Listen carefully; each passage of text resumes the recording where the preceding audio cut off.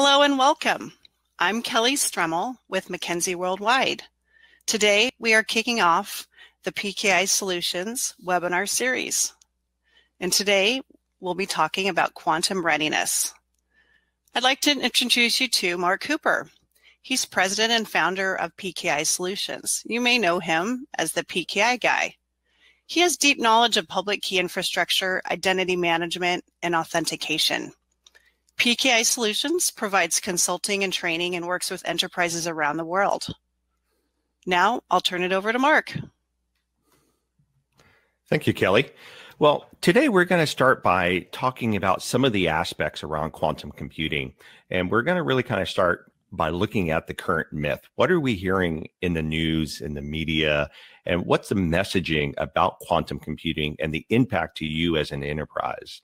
We're going to talk a little bit about the history of crypto. It's not going to be a deep dive, so don't worry too much.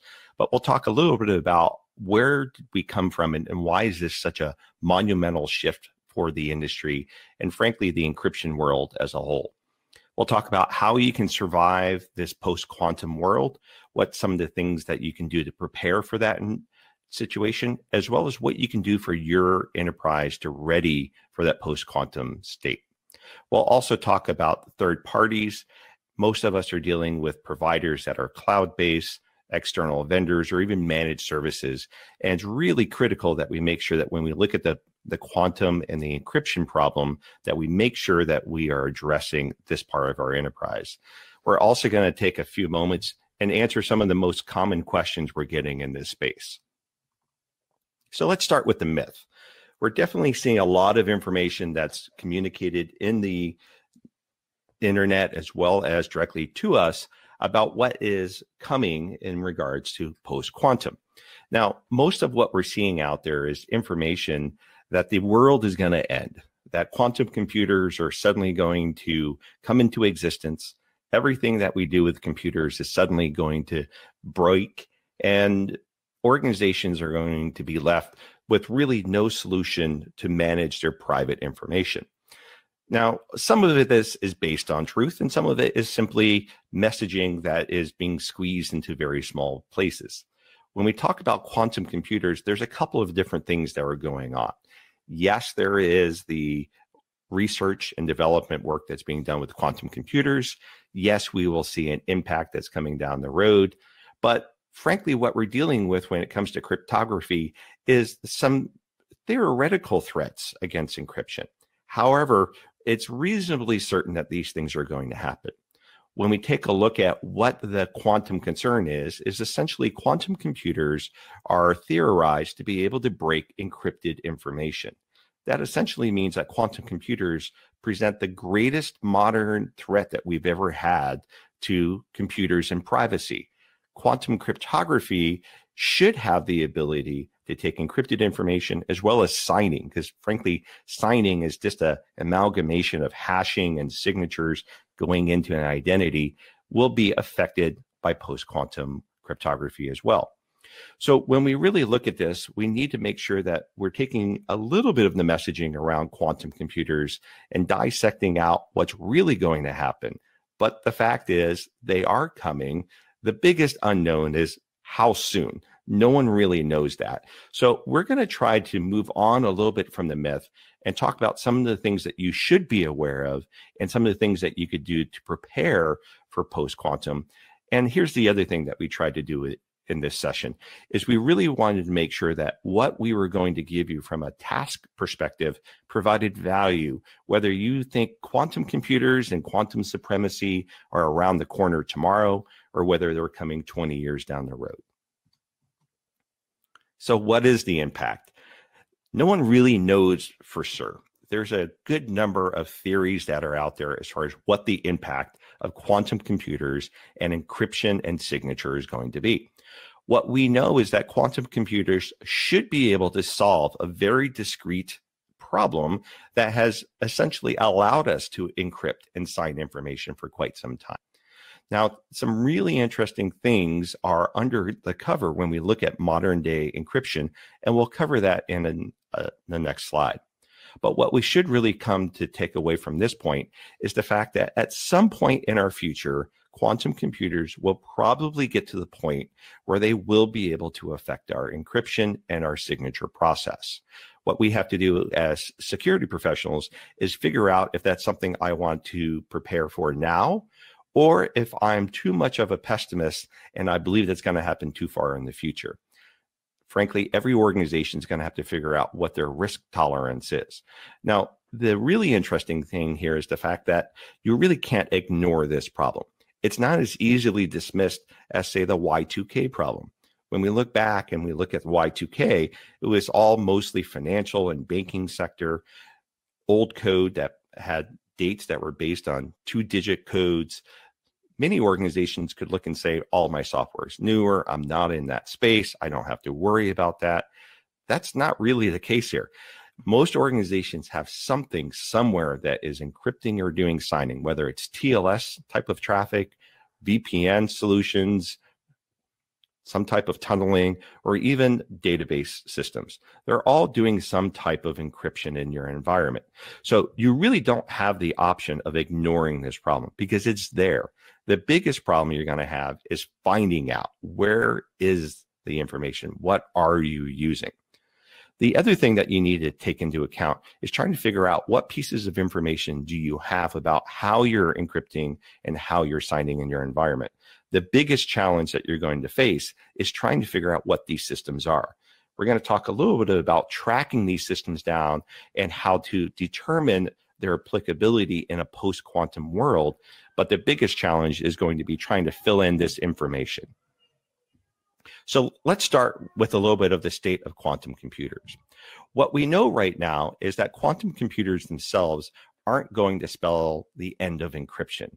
Encryption will always be needed. There will be some type of encryption and signing that will be feasible in a post-quantum world. What we do know is that based on current understanding, that the type of encryption that we do and the type of signing operations are not protected against quantum computers. So we know that we're going to have to be in the process of finding and determining new algorithms that will be usable to protect ourselves against quantum computers.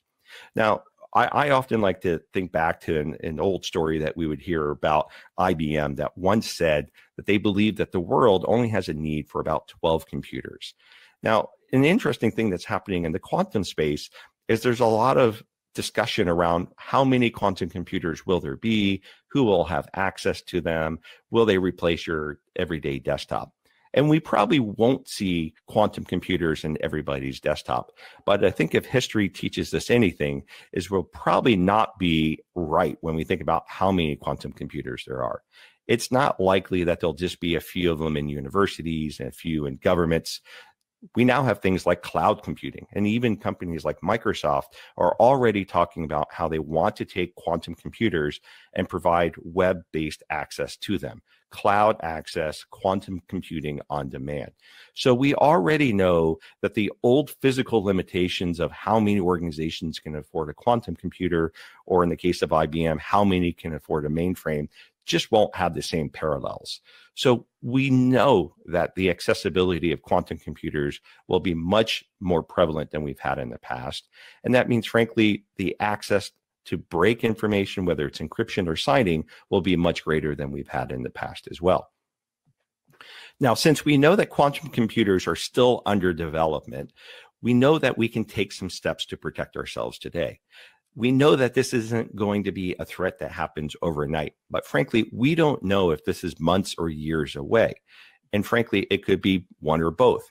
And just because we hear about what organizations, institutions, government, and research facilities are doing with quantum computers, we can't be complacent and assume that's the only activity that's happening with quantum computers. We know that governments are going to be very interested in being able to break encryption, whether it's against an adversary or for their own intelligence gathering. We can assume that there's probably many things happening in the quantum space that we won't hear about publicly for quite some time. So we need to begin planning now how our organization is going to be prepared for the post-quantum world. And there's a few things that you can begin doing today to make sure that you take the right steps. The other thing that makes post-quantum computing a threat compared to Y2K is the fact that Y2K was something that we could put a pin in the calendar, know exactly when it was going to affect us, and begin working backwards from that date to make sure that we began to remediate the problem in time. With post-quantum, we don't really know when this date is coming. So no one is really seeing the pressure to begin making a change because there's no set deadline for this. To make the story a little more complicated is the fact that just because post-quantum encryption is going to be down the road and quantum computing may have the ability to break encryption at any day, well, even if that's 5 years down the road, if I'm transferring and storing information in a encrypted state today, that could be gathered and harvested for future access. Just because it's encrypted today doesn't mean it can't be decrypted down the road. Once a quantum computer comes along, if the information that it harvested is something that could be decrypted in the future and it still has value, that could impact my organization. So we should already be thinking about what type of information are we transmitting, how long is it useful if it was captured and decoded in the future, and what can we begin doing today to protect that information. So you really should be working on a roadmap or a 0-day timeline. What is going to be your process to get from where you are today to a point where your quantum cryptography risks have been identified and remediated? If you can determine what those systems are and how long it will take you to remediate those, even if you are going on a slow path, you at least know that those problems can be addressed in a certain amount of time in the future. 6 months, 2 years, 5 years down the road. And then as the state of quantum computing changes, you'll have a sense for where you are in that roadmap and how much longer you need to resolve the problem. So let's just take a brief history at the most common type of encryption that we see on the internet today, and that's based on RSA encryption. It was discovered in the public space in 1976, and it really is the most common type of encryption in the world. Asymmetric encryption that is based on public and private keys is what underpins everything from identity certificates to web TLS certificates, IPsec, and the most common type of traffic that is going across networks today. There's a certain amount of inherent value in asymmetric encryption in the fact that I don't have to worry about storing symmetric keys for long periods of time in a password vault or a vaulting solution. With public and private key pairs, all I have to worry about is keeping my private key private. The public key is typically included in something like an X509 certificate inside of a PKI infrastructure. But the private key is the only one I have to maintain, and I don't have to worry about transmitting it. Now, we've also seen some shifts in history when it comes to crypto. Things like MD5 and SHA-1 are no longer in use when they come to hashing algorithms. And that shift from SHA-1 to SHA-256 is probably what most people have experience with as the industry was making a change in the cryptography space. Now, it's a very different type of problem compared to the quantum computing threat. The move from SHA-1 to SHA-2 took way longer than it should have. In the early 2000s, NIST in the US began recommending a move away from SHA-1, and in fact said that as of 2010, SHA-1 should no longer be used. But we really didn't see widespread changes in the web PKI space until 2018 or 2019, almost a decade after it was recommended that it should no longer be used. And it was only because of external forces from the CA browser forum that really encouraged the web PKI to move away from SHA-1. Now, all that really dealt with was a theoretical attack against SHA-1. In 2008, 2009, when the recommendation came out, there was no demonstrated attack against SHA-1. It was theorized that as SHA-1 was being evaluated, that in the next couple of years, there was going to be threats against SHA-1, and we needed to move away from it before those threats were realized. It wasn't until 2018 that a very deliberate type of attack was first demonstrated against SHA-1. Almost a decade later. And even that was a very limited type of attack against SHA-1. Since that time, the process has been refined more, and we're seeing more and more weaknesses discovered in SHA-1. SHA-1 only dealt with identity of information. SHA-1 was not used to encrypt or keep private information private. When things were signed with SHA-1, we were simply indicating who created a message or what identity. So there's a threat there. But when we look at encryption itself, the amount of data that is encrypted and stored from banking to privacy to customer information is vast. And the intent of encrypting information is generally to prevent it from being read. With quantum computing, we're essentially talking about the near instantaneous ability to read that information, not just a theoretical attack against who made the information. So it's a very significant impact. The other thing that's going on is right now, the size of the quantum computing overall abilities is relatively small. Quantum computers are measured in qubits, the number of different computational bits of the quantum computing.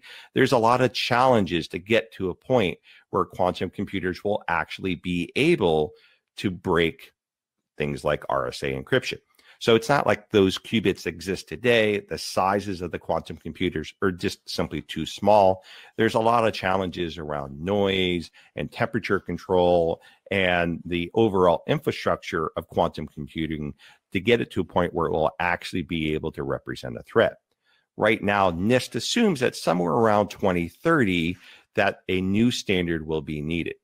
Now, the important thing to keep in mind with NIST is they don't have a magic crystal ball. They are simply trying to make projections based on current trends and changes in the industry, and that update is on an as-needed basis.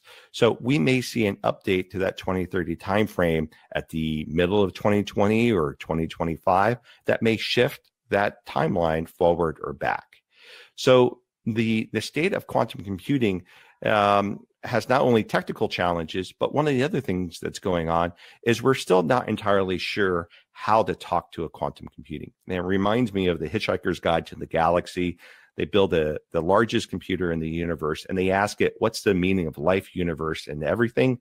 And it comes back and says 42. Turns out they asked it the wrong question. Still today, there's still debate on whether the quantum computers that exist are just really fast computers or if they're able to do something that only a quantum computer can do. So we're still left in, how do we ask a question of a quantum computer that only a quantum computer can answer? So it's still in its infancy. However, we don't really know if this problem will be solved in the short term, and we're facing a major shift in encryption as quickly as 2020 or soon after. So now we've covered a little bit of the history. Let's talk about what you could be doing today. And what we tried to do was provide you with some things that you could begin to do to prepare for post-quantum. But frankly, this is something you should do regardless of your concern about quantum computing. This is all about knowing what assets you have in your organization that are doing encryption and signing. And eventually, we'll even see moves from RSA 2048 to 3K or 4K sizes, or even SHA-2 to something like a SHA-3. That may happen before quantum computing comes along. Well, the same information that's going to be needed to address those issues is the same thing that we need to address the quantum issue. So let's just look at this as, what should we be doing with our encryption and signing assets that we always talk about doing, but we don't do? The first thing that you want to do is you need to figure out what assets, what systems do you have in your environment, whether they are appliances, software, operating systems that are doing something with encryption or signing. And figure out what types of keys are they doing. Are they using RSA, elliptical curve? Are they doing symmetric keys? Are they doing some type of hashing, MD5 or SHA-1? Now, that sticking point number one often turns into a debate with some of our customers as far as how do we do that? How do we figure out what all of these systems are? Well, you won't always know. Most organizations don't have a really clear list of what systems are inside of their environment.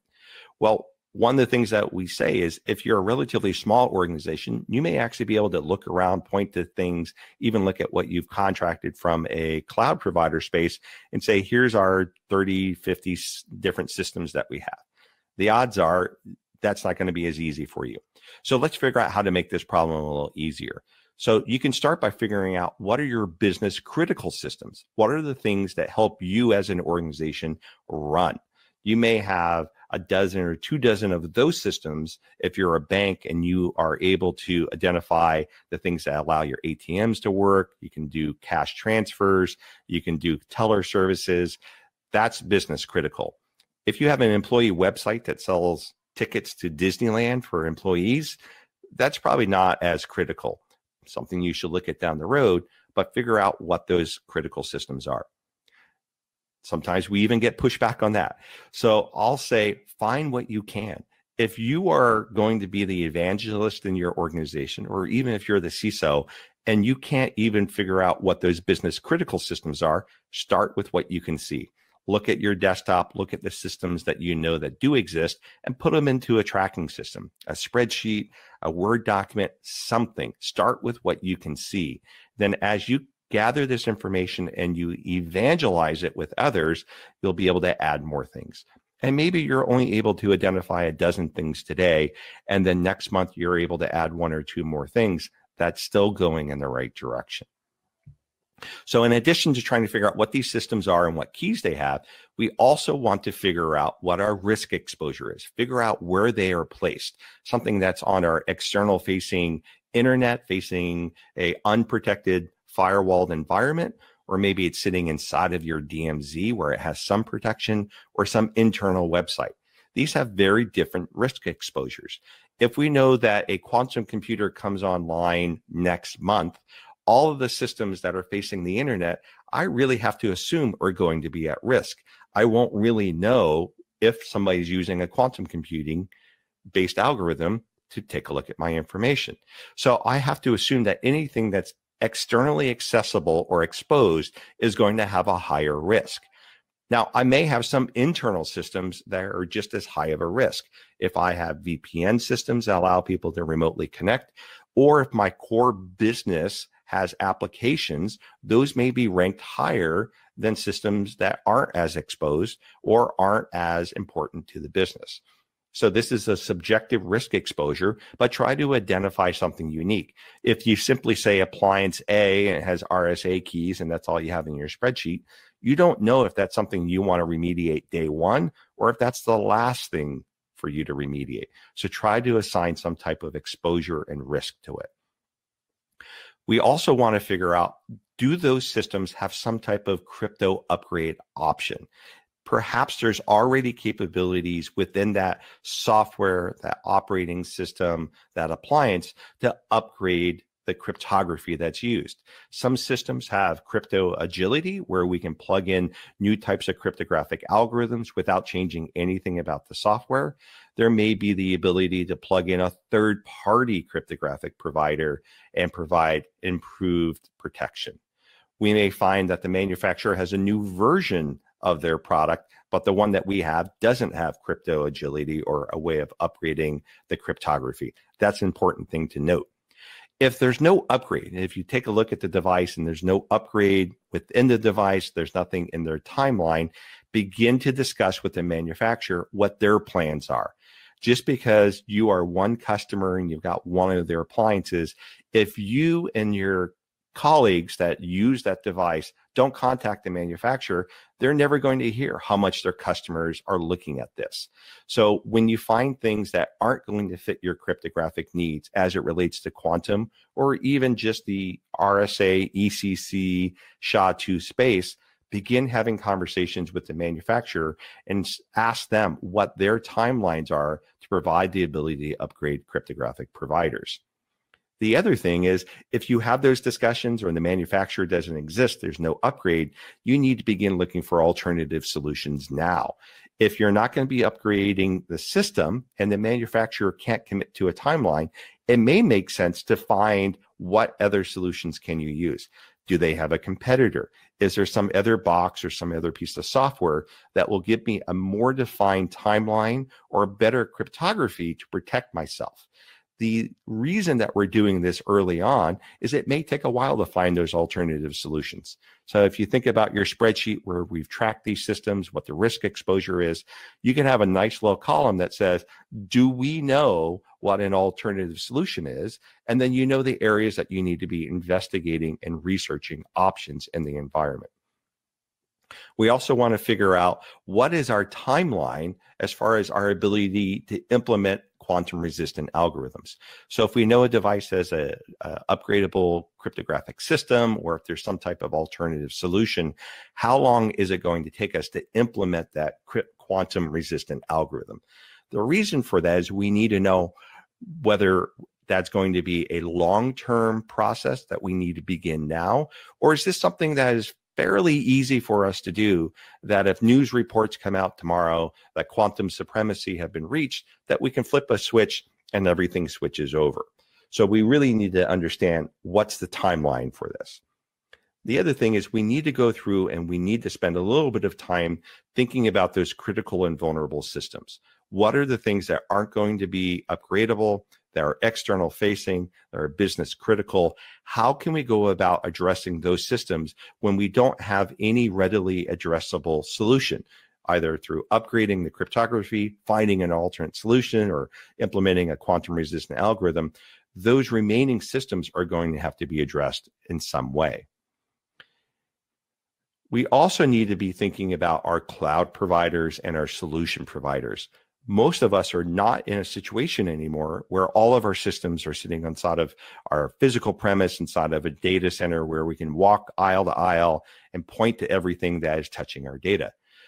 The cloud world is one where a lot of our services are either being hosted in public clouds, private clouds, or even service providers and vendors that are holding or processing our data. We need to make sure that we reach out to these partners and have discussions with them about how are they protecting our information, how is it transferred to them in a encrypted or signing state, and how are they protecting our information when it's in their hands. Then, what are they doing when it regards to quantum computing? What is their timeline to either implement post-quantum resistant algorithms or come up with alternate solutions and expose that information to you so you know what your risk exposure is with those partners? Because you may find that some of the providers aren't even looking at this space. And if you begin having those conversations today, if they're not willing to engage in the conversation, then they're probably not very interested in your business or your data, and you can begin looking for other solutions. But you need to make sure that we're thinking about not just our on-premise solutions, but anywhere that we're interfacing and using data today. So a couple of key questions to ask yourself and to have internally when you think about quantum computing. We need to think a little bit about the systems that can't be upgraded or somehow improved to have some type of a operational state. There's some interesting things that we can do. Let's just say that we have a business critical system, and in our environment, it can't be upgraded. It's source code's missing. It's the thing that makes our widget. No one else has a system that can make our widget. It's going to be 10 years before we can replace this thing. It's not going away. And it just happens to be using RSA encryption, and it has to be facing the internet. So what can we do about it? Well, one of the novel things that we can do is look at augmenting the system rather than replacing it or plugging something in. Well, if we can augment it by making it secure, even though it is inherently insecure. And what I mean by that is if that widget maker communicates across the internet, well, what if I take that communications traffic and wrap it inside of something that is quantum resistant? So I can go out and buy someone else's solution that does nothing but encrypt traffic over an IPsec session from one place to the other. And I put that between my widget maker in data center A and my widget maker in data center B. And even though they're going to talk inherently insecurely, if I put that through a pipe that is protected, then the information as it traverses over the internet is going to be quantum resistant. Yes, I'm doubly encrypting things, but I'm making sure that it is quantum resistant. So there are some things that we can do around augmentation to make sure that those systems that can't be readily upgradable can be upgraded.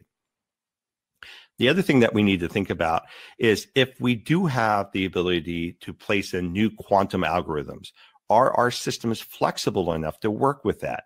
Meaning, if I take my new firewall or a new application and I plug in that new quantum algorithm, is everything that talks to that system going to understand that new algorithm? Most of the time, we're not just standing up a single computer or a single server to do something. Other things talk to it. Web browsers, network communications, other applications. We need to make sure that those systems are also able to understand those new quantum algorithms so that they can successfully transmit information. We need to think about what types of practices or controls we have in our organization that need to change. Think about things like your procurement process. If we already know that we're collecting and evaluating information about cryptography, we should make sure that our procurement process, or RFP, our software and appliance vendor onboarding process, that we're asking these questions so that as you're evaluating new systems and new appliances, you're not buying something that is immediately going to become obsolete when it comes to the post-quantum world. So already begin to ask those questions of new systems coming in. We can also look at things for what about bring your own key and other types of solutions.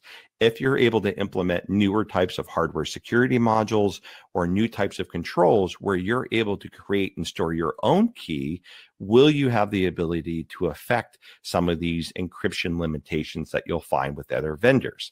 It's possible that by using your own key, you're able to overcome some of the limitations that you may find in some of these other solutions. And the other thing is figure out what your 0-day timeline is. How long will it take you to get from today to a point where you are ready for quantum supremacy? How long to mitigate each of the solutions, replace systems, and then at that point, you'll know how long is it going to take you to solve a problem. Let's say your timeline is 2 years. That means that if tomorrow quantum supremacy is announced, you have to assume that for the next 2 years, your information is going to be vulnerable because there'll be no way of knowing that your information is protected. Are you okay doing what you do today, knowing that every place where you used to assume that identities and data was adequately protected is going to be exposed for the next 2 years? And the odds are probably not. That means you are going to want to make sure that you start replacing those systems 2 years before quantum supremacy is achieved. Now, if you've been listening all along, you would realize no one knows the day that that's going to begin. So if we know it's 2 years, we start today and quantum supremacy happens 5 years from now, guess what? You don't have to worry. You got it done in 2 years. The next 3 years, you're going to be maintaining your readiness for quantum supremacy. There's nothing that's going to be exposed.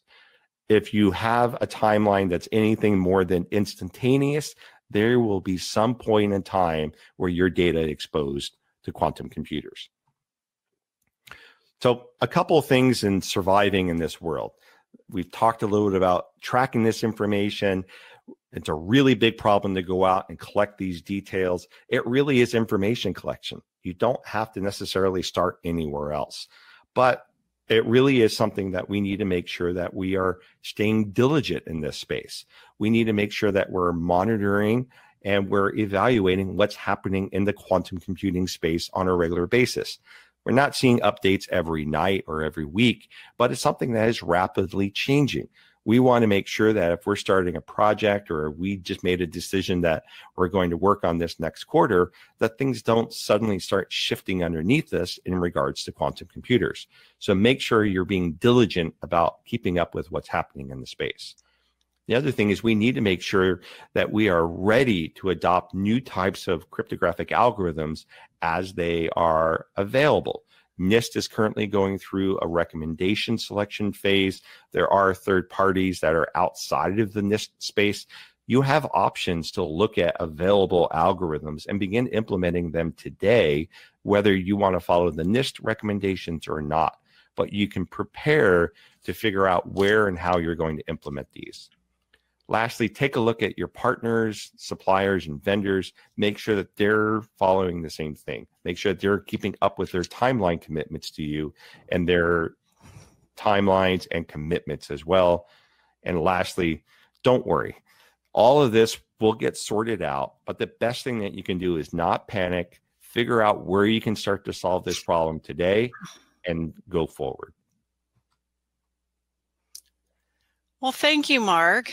I wanted to communicate some questions that we've been getting lately.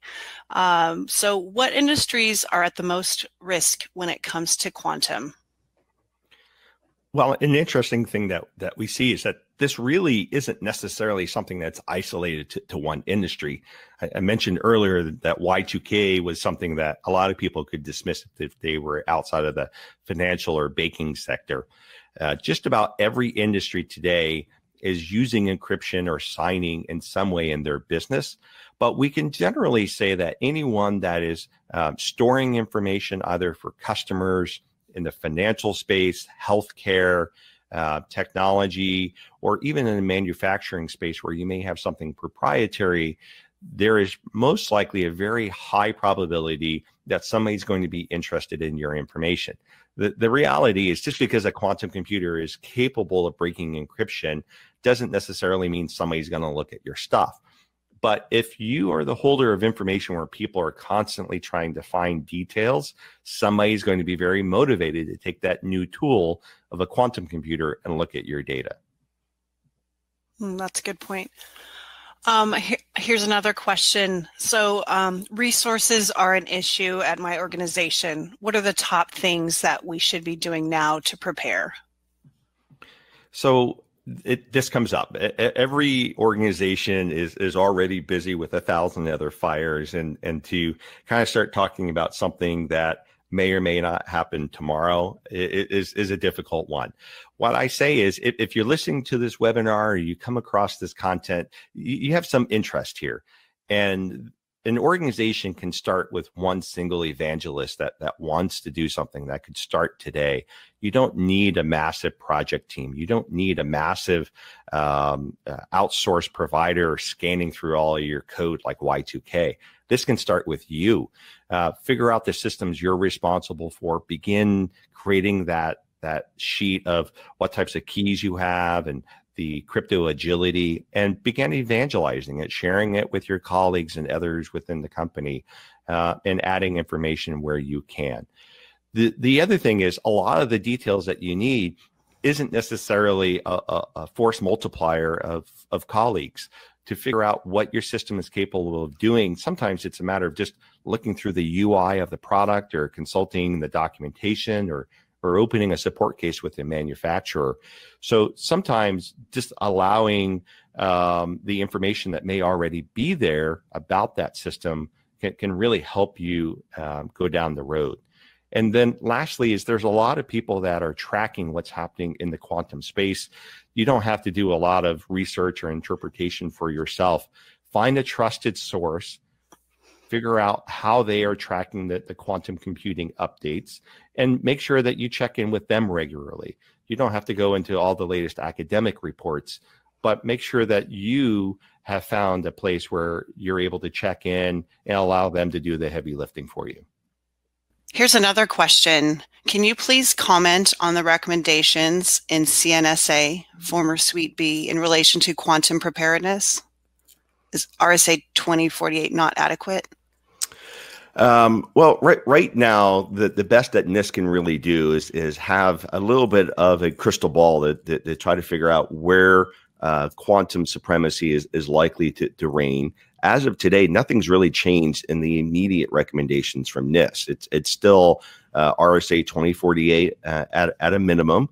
SHA 256, or technically SHA 224, on a signature side, is still considered acceptable commercial practices, but is the bottom of the barrel. There is expectations that those key sizes and hashing algorithms will continue to grow. But at this point, NIST hasn't really pinpointed a date for a transition. There's not even necessarily an algorithm that's been selected by NIST to migrate to. So it's on their roadmap, but there really isn't a set of encryption and signature algorithms you can move to today. It really is about preparedness. Okay, thank you. Here's another question. Do you think Microsoft, IBM, Google, etc. will be selective in who they allow to purchase time on the quantum computing web time? I think they'll be selective if you've got an account or a credit card and you're willing to pay the charge. What we've seen with any other type of service is, everything can potentially be put to malicious use. And, we've certainly seen from computing resources and communications that the inherent belief is that you're up to something that's legitimate until you've proven otherwise.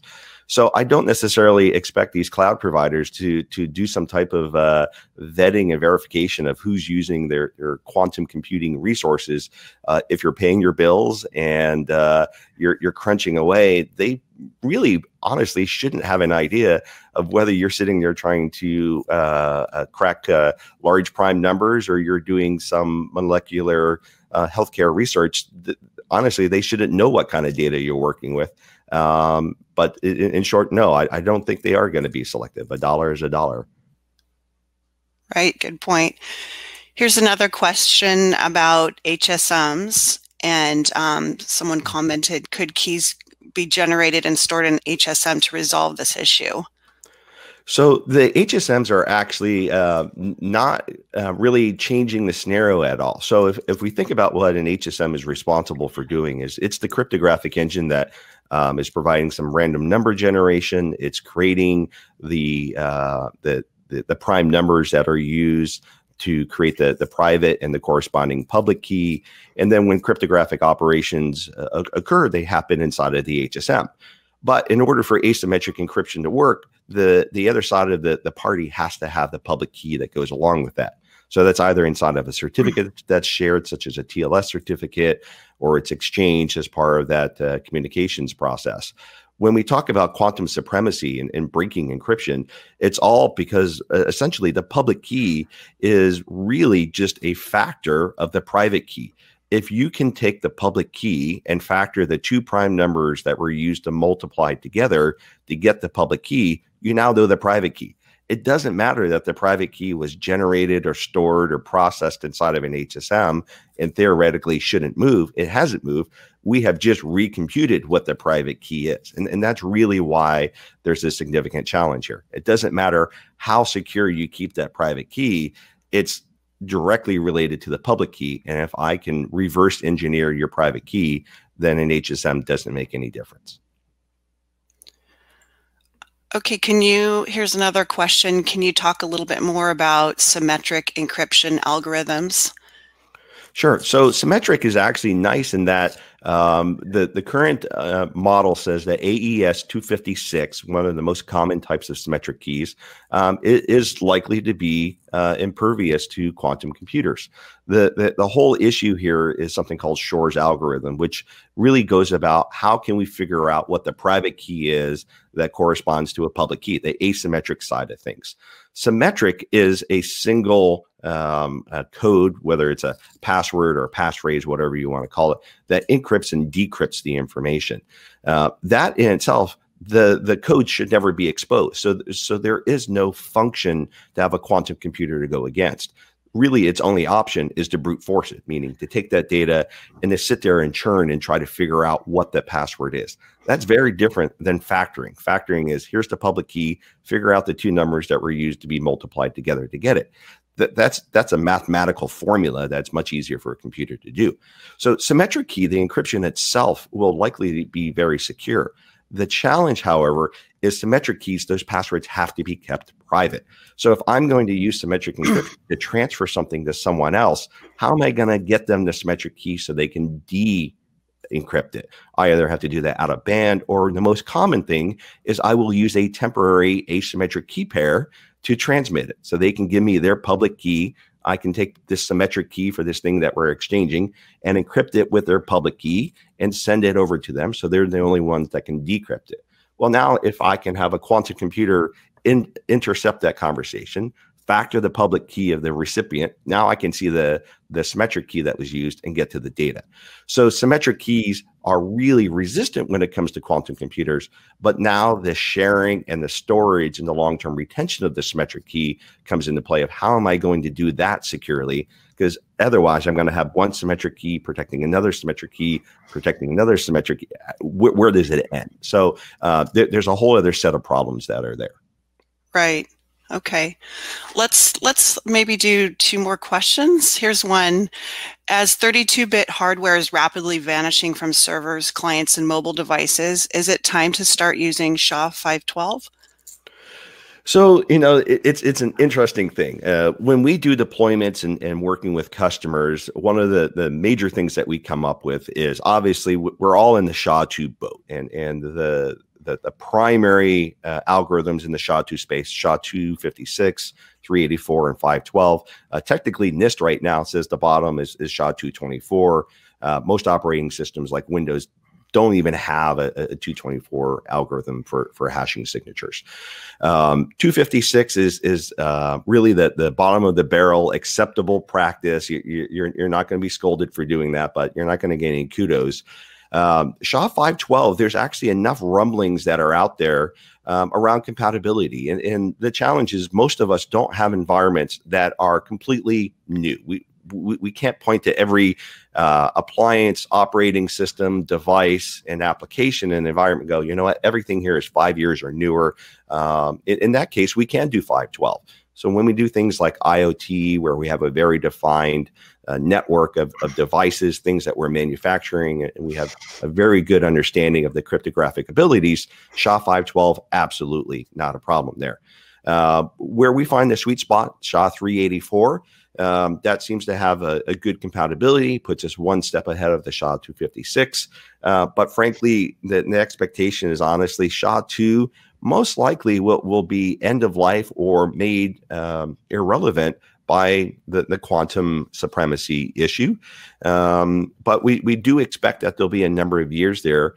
NIST is already actively working on replacements for the SHA because hashing and signatures need to evolve as well. So when you look at NIST and the quantum algorithm selection process that they're going through, there are some that are just for encryption and some that are for signing. I think for the time being, most enterprises will get the biggest bang for their buck from SHA-384. I don't necessarily think the heartache of SHA-512 is going to make you necessarily any more quantum resistant, and probably introduces more problems than it's worth for most environments. Okay, thank you. So how about this as a last question? This is a good one. Do you think that the first practical crypto breaking quantum computer will be announced or kept secret by a nation state? Well, if we've learned anything over history, there's a lot of stuff that's happening that we don't hear about for years later. So while we may hear that Google and NSA are collaborating on quantum computers, I think we would all be a little nearsighted to assume that that's the only government and the only place that things like this are happening.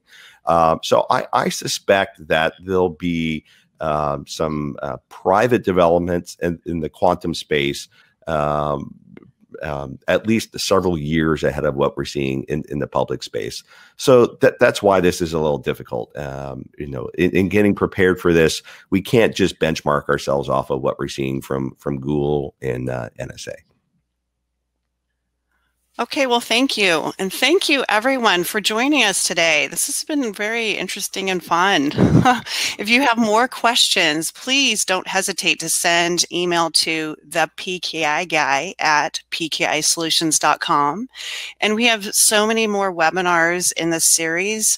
So check us out and start registering at pkisolutions.com/webinars. Thank you.